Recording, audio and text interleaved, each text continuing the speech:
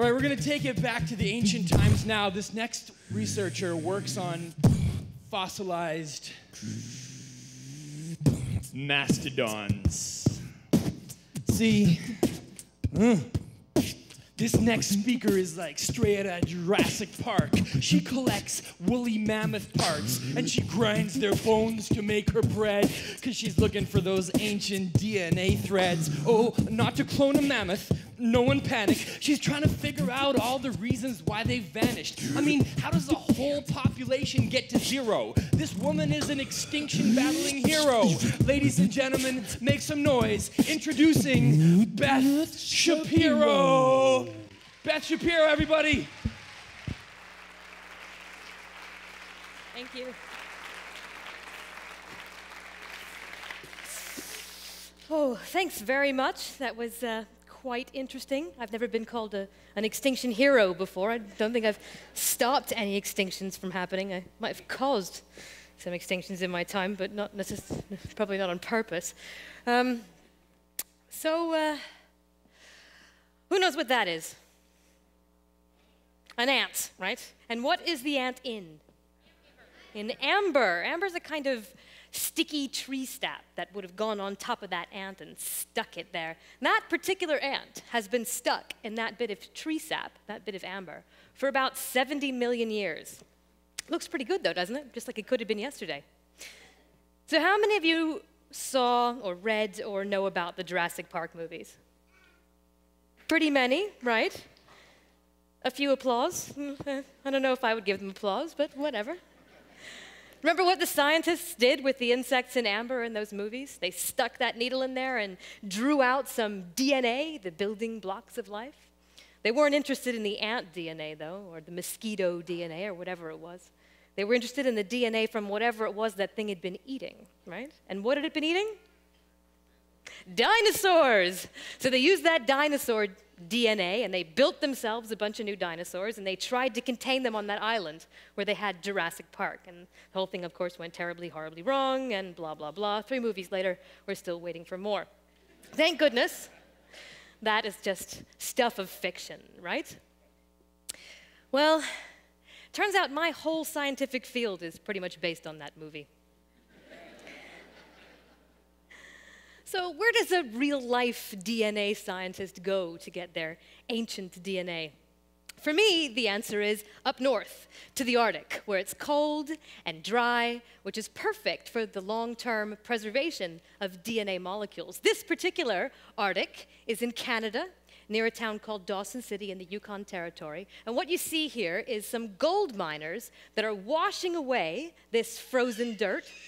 It's frozen a bit there. They're washing away this frozen dirt, trying to get to the gold-bearing gravels underneath. They're interested in just getting rid of all that frozen dirt. It's called permafrost, actually.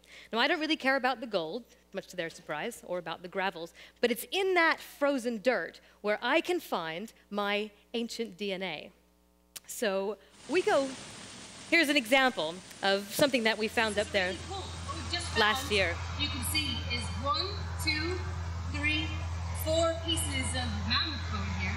This is part of a vertebra, so you can see how big this is. That's the backbone. The neat thing about this is that these are the small pieces, which means that the stuff is washed downstream. See, these pieces are actually still frozen in the permafrost. You can't get them out at all, which means they're going to be really well preserved. Just heard that big splash of water back there. That means another hole's broken through. Here comes the water. We better get out of here.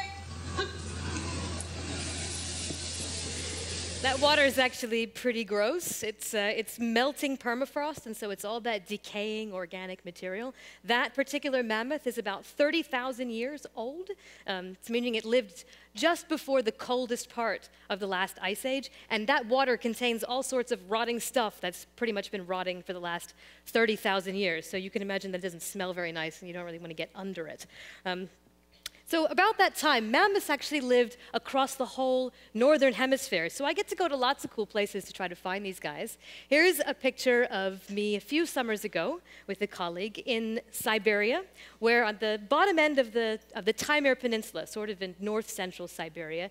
And if you look behind me, you see what a typical high Arctic landscape looks like today.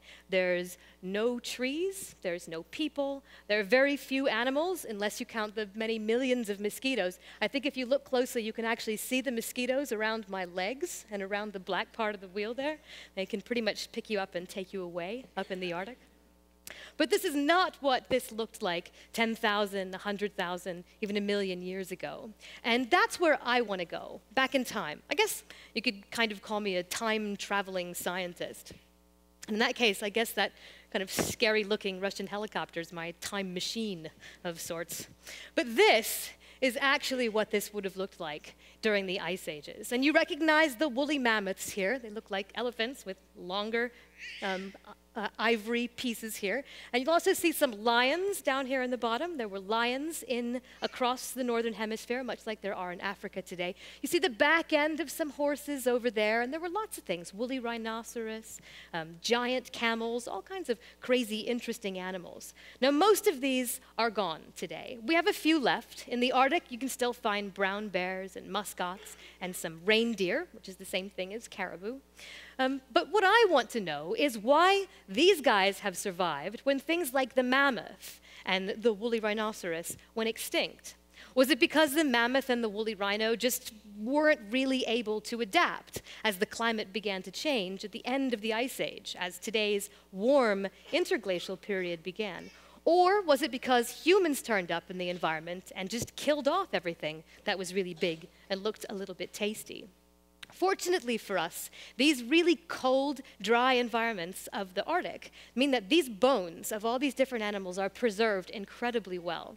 And probably even more fortunately, the DNA that's inside the cells that make up these bones is also very well preserved. And we can use those DNA sequences to learn when, where, why, and how these different animals went extinct. So we go up into the Arctic, and we bring them back to the lab, and we grind a bit up and extract DNA. I've brought some here, actually, that we can have a look at if you fancy it. Let's see. Actually, you know what? This will be more fun if you guys do this. Can I have 3 volunteers to come up and look? I got one here. There was one here. If you could come over here and come up these steps, please. Okay, you standing and waving your arm right there. Yes. All right, so I've got 3 boxes here, so each of you can choose a box. Come on up, choose a box. Right, let's see. All right, so which box do you want? Do you want to just come and try to... Wait, oh, I forgot to tell you. There's a rule, right? You can't actually touch these things with your bare hands. So you're going to have to get dressed up like ancient DNA scientists in order to do this, okay? Can you do that? All right. So here you go. Here you go. Have a bag. Here. Oh, I've got one for you as well. There we go. There you go. Okay. Good. Good. All right. So what's your name? Me. Yes. Kayla. Kayla. Do you know how to put on an ancient DNA suit? No, I didn't think so. I've brought a picture here of people in my lab who are wearing their ancient DNA suit, so that you have a better idea of what you're going to look like once you're actually dressed up. So let's see how speedily we can do this. What do you think? What's your name? Jacob. Jacob? And your name? Julian. Julian? All right, so we're going to have a race between Jacob and Julian and Kayla. Yes? Who thinks Jacob's going to win? That seems like some pretty good support. What about you? Who thinks Julian's going to win? More support. And who's going for the woman? Yeah, that's what I thought. All right, come on, guys. Get to it. Get the suit on. So the reason that these guys have to wear a suit in order to touch these bones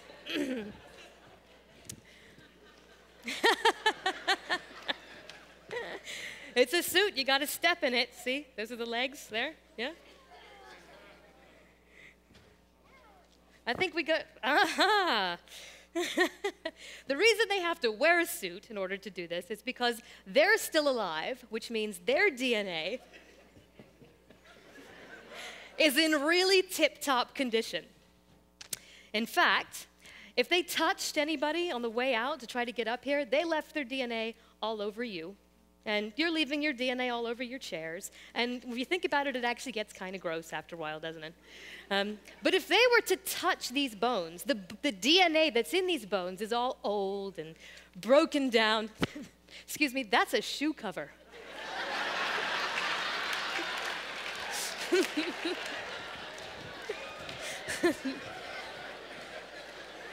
Face mask, see?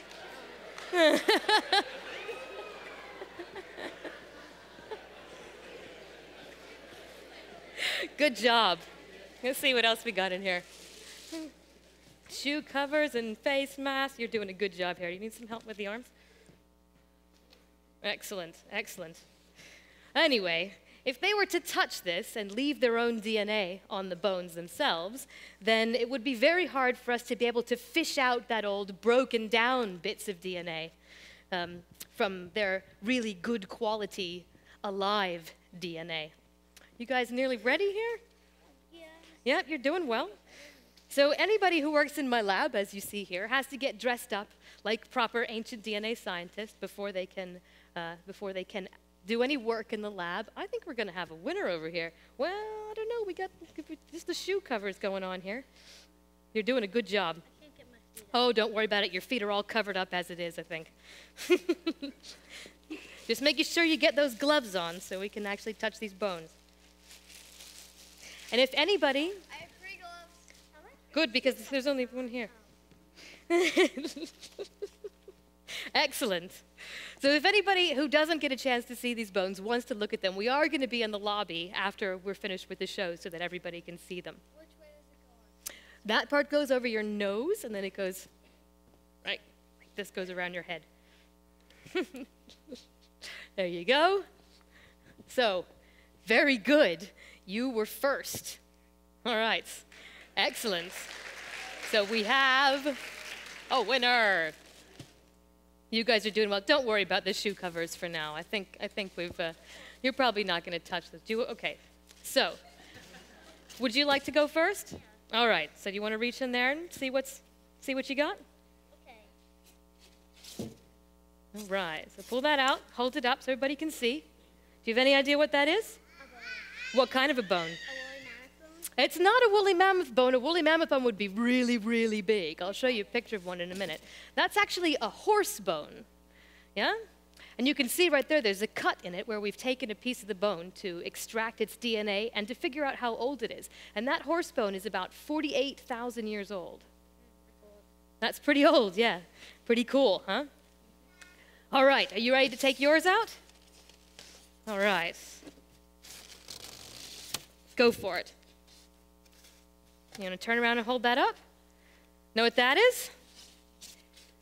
It's part of a tusk from a woolly mammoth. Yeah, so that's a piece of very old ivory. Pretty cool, huh? All right, last one, are you ready? This is a special one. Look at that. What do you think that is? I don't know. It's poo.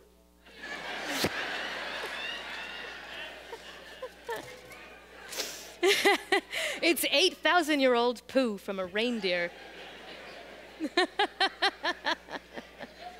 It turns out you can get lots of DNA from poo, not only from the animal who pooed the poo,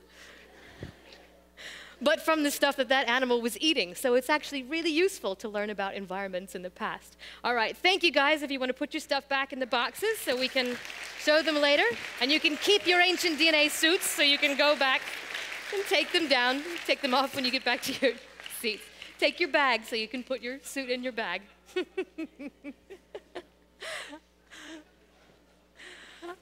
I actually chose these 3. We find lots of different things up in the Arctic, but I chose these 3 because they're kind of special.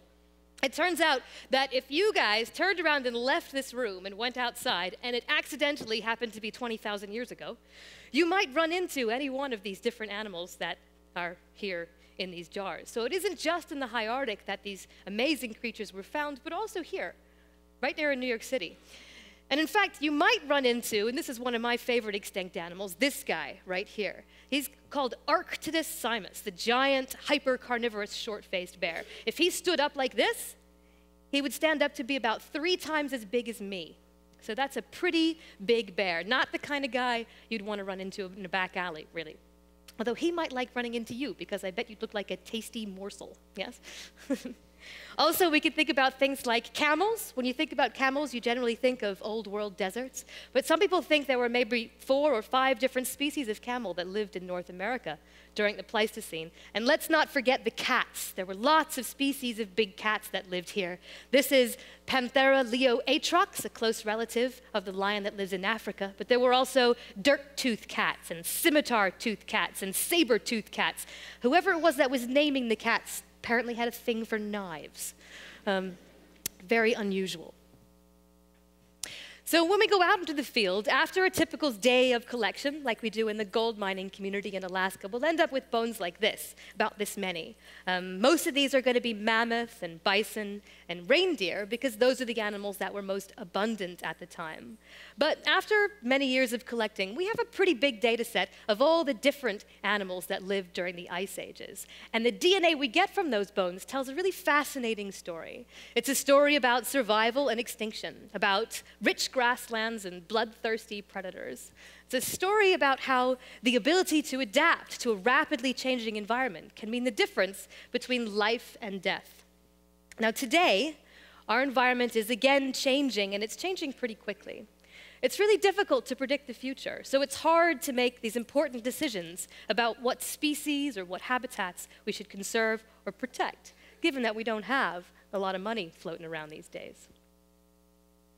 But using the DNA sequences that we can extract from these old bones, we can actually watch these extinct populations, or the populations that survived, as they go through periods of really rapid climate change that already happened. We can learn from the past and use this information to protect the future. And all I have to do is go out into some pretty incredible, almost untouched environments and paddle around a canoe, picking up old, big, dead things. There's a mammoth bone right there. That's a mammoth femur, this bone on the top right there. So there you go. We're not going to make any dinosaurs, and we're probably not going to have Jurassic Park. We're definitely not going to have Jurassic Park. But what about an Ice Age park? We can't do it yet, but I won't say never. And until then, I'm just going to be up in the Arctic hunting for mammoths. And I think my job is pretty cool.